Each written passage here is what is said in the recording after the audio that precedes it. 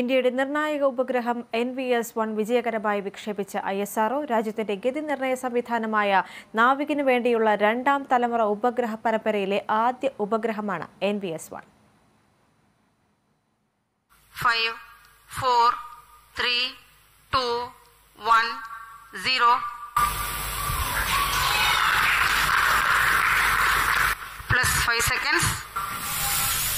ശ്രീഹരിക്കോട്ടയിൽ നിന്ന് GSLV F-12 റോക്കറ്റിലായിരുന്നു വിക്ഷേപണം.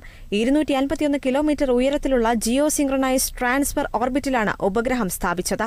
18 minute കൊണ്ട് തന്നെ വിജയകരമായി ഉപഗ്രഹം ഭ്രമണപഥത്തിൽ എത്തിച്ചു. ദൌത്യം വിജയകരമെന്ന് ISRO ചെയർമാൻ S. സോമനാഥ് ഔദ്യോഗികമായി പ്രഖ്യാപിച്ചു.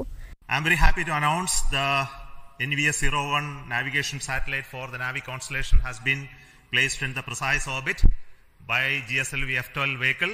As all of you are aware, this mission of GSLV F-12 is after the debacle that we had in F-10 mission, where there was an issue in the cryogenic stage. The cryogenic engine ignition could not be accomplished. And I'm very happy that the corrections, the modifications in the cryogenic stage that we have done in this stage, as well as the lessons that we learned out of it to make our cryogenic stage more reliable.